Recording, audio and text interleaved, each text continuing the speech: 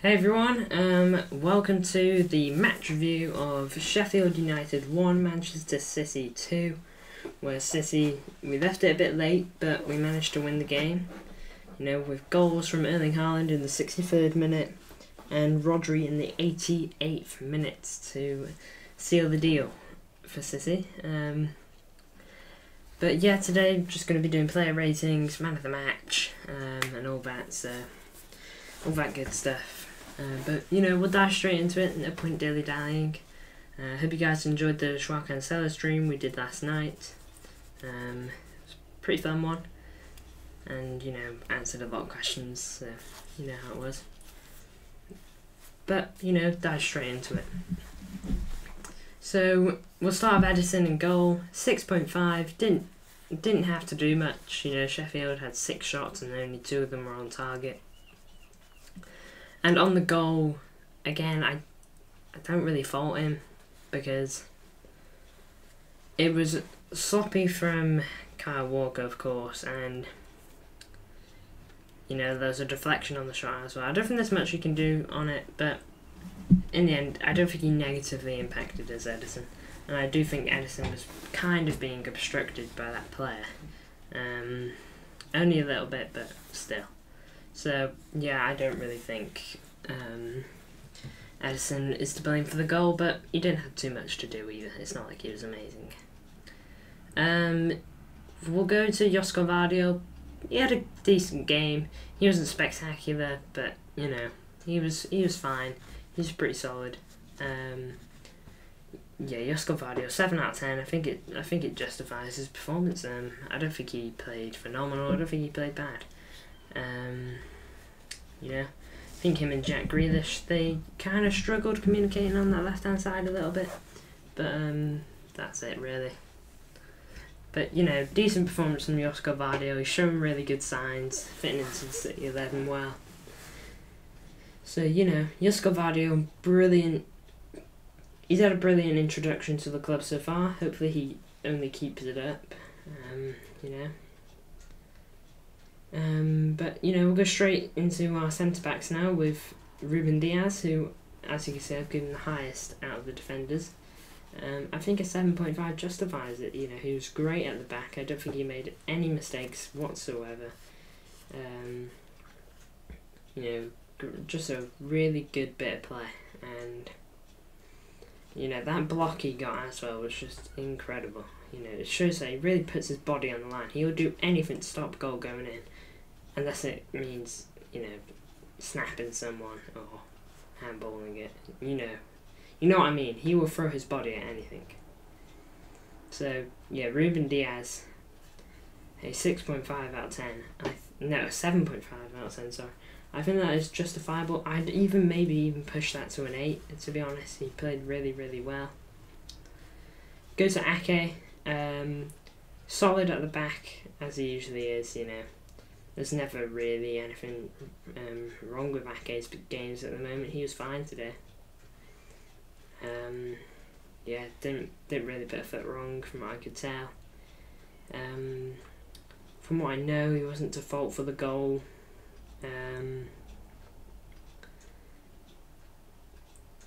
Yeah, and he almost assisted Ruben Diaz for a goal as well. And he did get a goal. But it got called offside, didn't it? So, yeah, that was a shame, but it is what it is with Nathan Ake.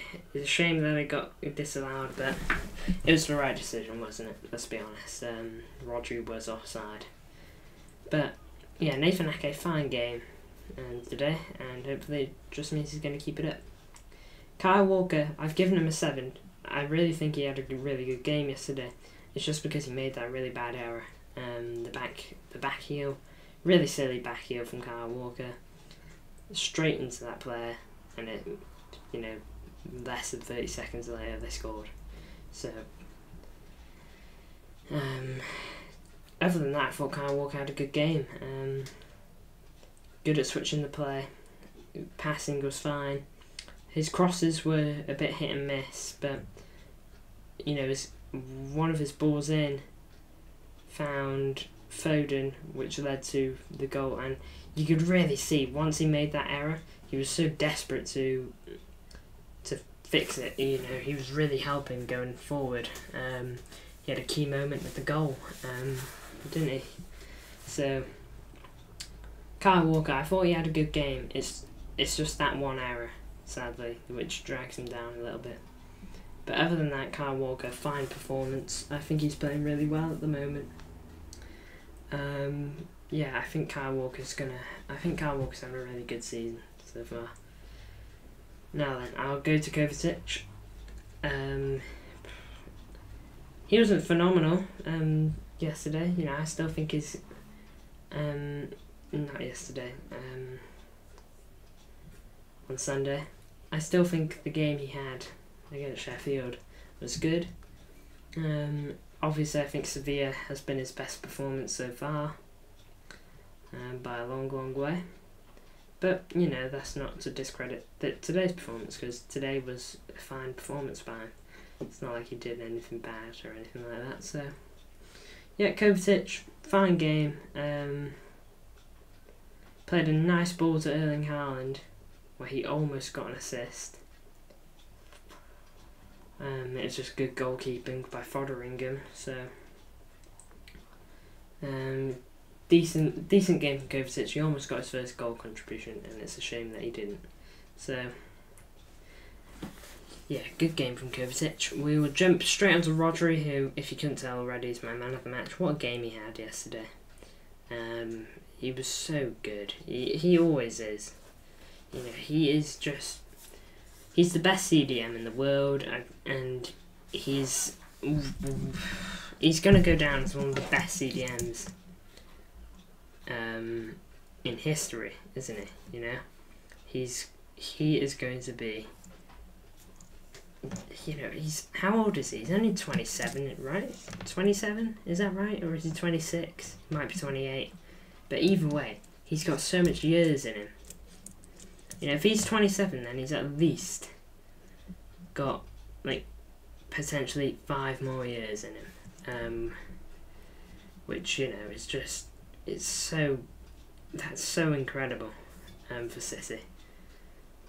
And hopefully City can just keep it up. You know? But, yeah, Rodri, really good performance. His passing was immaculate yesterday. I think he only misplaced like four passes at the very most. I can't quite remember. The goal he scored was just brilliant. You could tell he was going for it yesterday. You know, he kept whacking those balls like his career depended on it. So you can tell that he wanted that screamer yesterday. Sorry guys, I'm just gonna turn.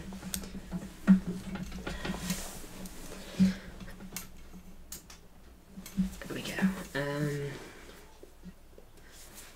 Oh, now you can see shadow, which means I've got to get the other one. Sorry about that, guys. Yeah, but Rodri, really good performance yesterday. Like he normally does, to be honest. He's so consistent, isn't he? Yeah, good game against Newcastle, decent game against Sevilla, good game against Burnley, excellent game against Sheffield. He's just so good. Which is just amazing. You know, Rodri really is on fire, isn't he? No, the song doesn't lie, does it?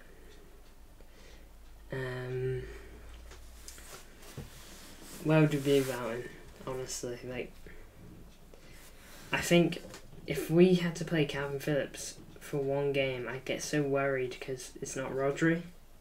That's how important I think Rodri is to the squad. I think he's so good. Like, I can't say how good he is because that's how good he is, you know. But enough about Rodri. I will jump to Bernardo Silva, who he had a decent game. You know, he's beating his man on him. That left back had nightmares against him, didn't he? Bernardo was running into so much space. didn't create too much. He tried, but he couldn't. But yeah, Bernardo, obviously, he's just come back after not playing since the Burnley game, so he's bound to be a bit rusty. So, you know, we'll cut him a bit of slack on his performance. You know, it's nothing to worry about, I'm sure. Bernardo Silva's going to have better performances. And it's not like he performed bad yesterday, you know. No, Sunday, sorry. Getting confused. You know, he had a good game against Sheffield, and he's only going to get better. But, you know, we'll jump straight onto Julian Alvarez. He was just above average. You know, he wasn't great, to be honest. He had an alright game. There's not really much to say on Julian's game. He had a really good chance just after Bogle's goal. I'm sorry about the birds, guys. I can't do anything about it. He had a good chance right after Sheffield's goal, and he skied it. Luckily, we got another good chance after, and Rodri just belted it into the back of the net. But yeah, Julian Alvarez, he had an alright game. It wasn't spectacular. It was just a bit average, to be honest. It really was. So yeah, Julian Alvarez, he was okay. Really, 6.5, mainly because we won, but he did do okay at times. You know, I don't think there was anything he could have done with any better with that shot against Fotheringham, and I just think that was a good save. You know the one I'm on about. You know where Haaland like hits it, but it deflects, and then he runs onto it and he hits it, but the keeper saves it. So yeah, not a bad performance from Julian Alvarez, and we'll definitely see better from him soon. So yeah, there's more to come from Julian. We'll go to Jack Grealish now, though, who you know, he's getting a lot of slack recently before the Sheffield game, not getting enough goal contributions and all that. But Sunday, he got an assist. You know, he chipped one over onto Erling Haaland's head, which he scored from, and then that fan jumped on Erling Haaland's back. And Jack Grealish won us the penalty as well. I know it wasn't his intention, but you know, he tried to hit it back in, and it deflected off the defender's arm, which won us a penalty. So Jack Grealish, I thought he played relatively well. You know, I don't think he played that bad. Yeah, just a good game from Jack Grealish for me. And I think he needs, when he gets a goal contribution, it's only going to lift his confidence up. And so if we can get his confidence up, so back out wasn't, you know, the second half of the season really, then I think it's going to really help us, because Jack Grealish's second half of the season was good. But, you know, we'll jump straight on to Erling Haaland now, who, he had a decent game yesterday. He wasn't amazing, but he had a couple of chances which he didn't score from. He had a penalty which he missed. He did score a header, which was a big goal for us, but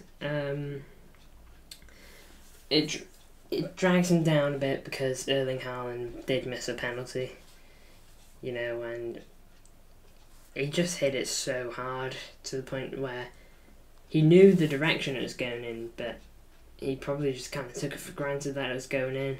I'm not a penalty expert, but, you know. Decent game from Erling Haaland. Sorry, my computer just changed a bit, but it's back to normal now. I've realised what's happened, it's fine. Yeah, he missed the penalty, but he got a big goal, so, you know, the fact that he's getting a goal at the very least is the big thing for us. It's what counts. It's 3 goals in 3 games for him, so he will not be complaining about that.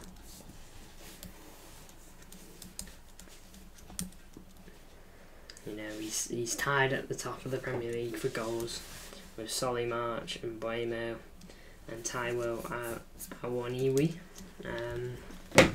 So, you know, a good game from Erling Haaland. Well, it was decent game from Erling Haaland. He got the ball in the back of the net, which is what matters most. Don't think he could have done anything better on the Fotheringham chance, you know, where he ran in one-on-one. Chipped it, but it was a good save by Fotheringham. I don't think he could have done better on that. I just think Fotheringham read it really, really well and closed Erling Haaland down really well. So, fine game from Erling Haaland. I'm not too bothered. Big thing is that he got a goal and he helped us get the win. And some stats for you. Oh wait, no, we still got one more player to go through, which is probably a big talking point of the past couple of games, and it is Phil Foden. What a game! Honestly, you know, he came on in like the 86th minute, 85th minute. It was right after Bogle scored. Anyway, he created 2 chances off the top of my head, and one of them we got a goal from, and the other one Julian Alvarez skied. So Phil Foden, he's a generational talent, and if he can keep playing how he's playing, then he's going to be phenomenal for us. And it's a shame that he couldn't play this game because he wasn't feeling well, but the only way Phil Foden's up, and I think the fact that Kevin De Bruyne being injured might give Phil Foden a new lease of life in this City team, in that midfield. You know, he could really be a giant player for us this season, Phil Foden. He's had 2 assists so far. Hopefully it's just going to go up. But yeah, that's it for the player ratings. So a couple of stats for you now. I'm going to try and implement stats into the game and all that. You know, just to make these match reviews a bit more, get a bit more content in them every time. So City had 30 shots against Sheffield, and 9 of them were on target to Sheffield's 6 shots, 2 on target. So, you know, we dominated in terms of chances. It's just Sheffield got on the ball late on in the game because they needed to push for a goal. They got their goal, but then we hit right back. So, yeah, in that regard, City dominated in the shots department. Then we'll jump onto possession, because I know City are a dominating possession team, but this is just ridiculous. Sheffield United had 20% possession to City's 80, which is just wild. They were dominated when it came to controlling the ball. Absolutely dominated. You know, I know we tend to dominate, but I didn't expect that. You could tell that Sheffield were playing for a draw, couldn't you? You know, Sheffield were not playing to win, they were playing for a draw. And they almost got their draw, but Rodri ruined the party. So, you know, and also Sheffield had 194 passes, we had 742. Sheffield had 68% pass accuracy, we had 92% pass accuracy. You know, that is just wild. 11 fouls by Sheffield United to our 2. They had 4 cards, we had none. We had 2 offsides, one of them led to a goal, so they're 1 offside. And we had 12 corners to their 1. So it was pure domination from City yesterday. It was just about getting the goals, and we managed to get them. You know, we're gonna play games like this where it's gonna be cagey, it's gonna be tight, and teams will not play to win. They'll play to get a point. Because in the end, a point for Sheffield United could be what saves them in some scenarios. But our next game is against Fulham at home, 3 o'clock kickoff on Saturday, September 2nd. I really hope you guys can comment on this video, because you usually can't, but you know, hopefully you can on this one. But guys, thanks an absolute ton for watching.